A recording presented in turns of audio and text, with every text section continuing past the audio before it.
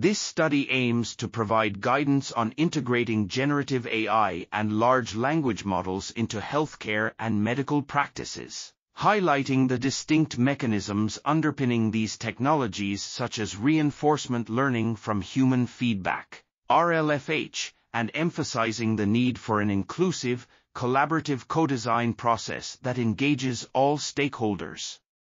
The study also examines both opportunities and challenges in global research, including ethical and legal dimensions, and suggests continued innovation in data acquisition, model fine-tuning, prompt strategy development, evaluation, and system implementation is necessary to realize the full potential of these technologies.